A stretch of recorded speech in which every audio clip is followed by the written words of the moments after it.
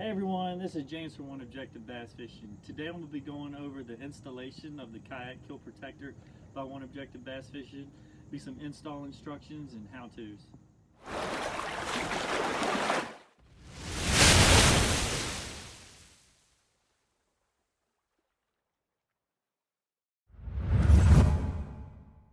Hey, it's James from OneObjective. We're going to be putting on the Kayak Keel Protector on my Bonafide SS127 today. And some of the tools you're going to need is a heat gun, of course your keel protector, some thinner, acetone, 200 grit sandpaper, a rag, and a Sharpie. To start the process of the installation of your kayak keel guard, first you want to take your keel protector. Go ahead and undo this. This is just packaging, so you can just throw that stuff right away. Take your keel protector, set it on your kayak, and kind of mark where you want to start your kayak keel protector.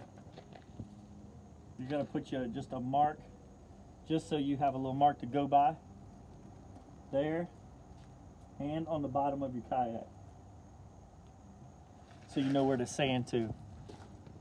The next step, take your 200 grit sandpaper and you're going to rub this. It doesn't have to be, don't get crazy with it. Just rough it up enough so it's not a slick surface.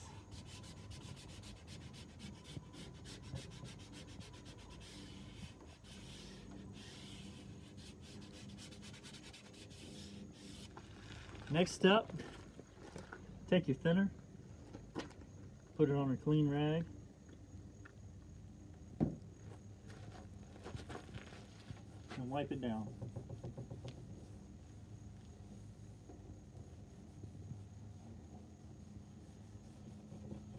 What you're trying to do is just put oils and all that stuff, especially if you use like 303s or something like that. Make sure you clean it with thinner really well. That stuff will actually kind of seep into the plastic a little bit. I don't use 303 on mine, so just wipe it down. Let it sit for a couple minutes normally, but just for the installation purposes in the video, we'll keep going. You also, if you're using 303s and stuff like that, you might want to just let it sit for like a day and then come back and wipe it down one more time and just kind of let it bake and just kind of let that sun just kind of get some of the oils and everything from the 303 out of it, or anything like 303. And then go ahead and take your acetone, put it on here, and wipe it down with the acetone really well.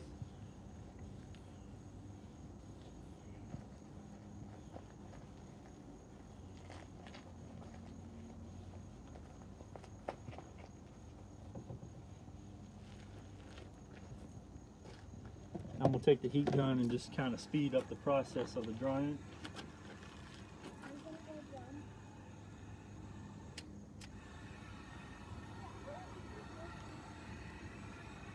Sometimes you might even want to just heat the surface just so it's kind of warm for installation.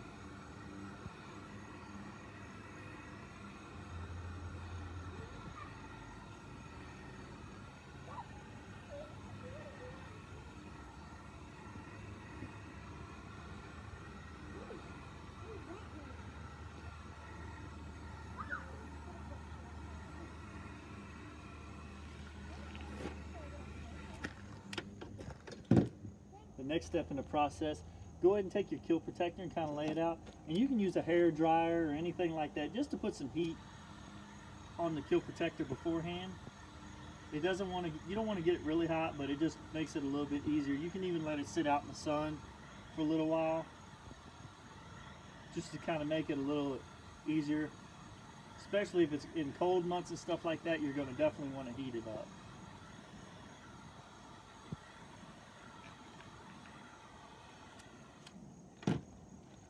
Then go ahead and take it, put it on your mark that you ahead, peel the tape back just a little bit. Go ahead and center it up. Stick the two sides. Go and get it started. You can go ahead and peel the rest of it off.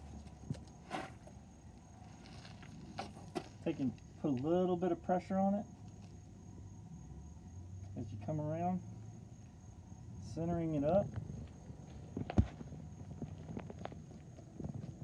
Go ahead and apply it.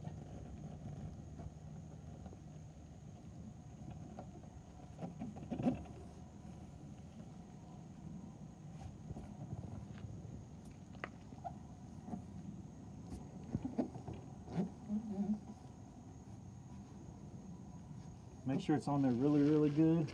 If you have a roller or anything like that, which I forgot mine in the house, that would be the best thing to do.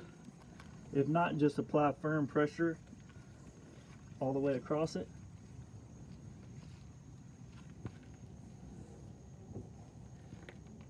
Like it's okay for the keel protector to be warm to the touch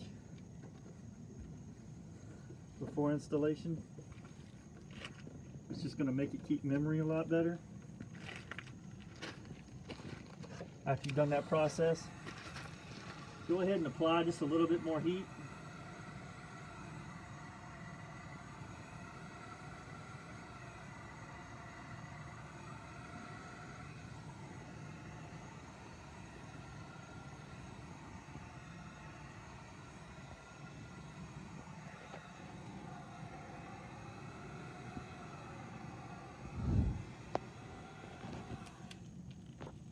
That's pretty much for the installation of the Kayak Keel Protector from OneObjective. Thank you for tuning in to OneObjective Bass Fishing. I hope you enjoyed the video of the Kayak Keel Protector install. One little side note, when you're putting it in and out of your truck, there is a little lip here. Just be careful of that. You don't want to grab it on the back of a tailgate or anything like that. It's definitely not bulletproof, but it sure will help keep your kayak looking really nice in the future. So if you've liked this video, if you'll please hit that subscribe button and like this video, and I appreciate you tuning in. Thank you.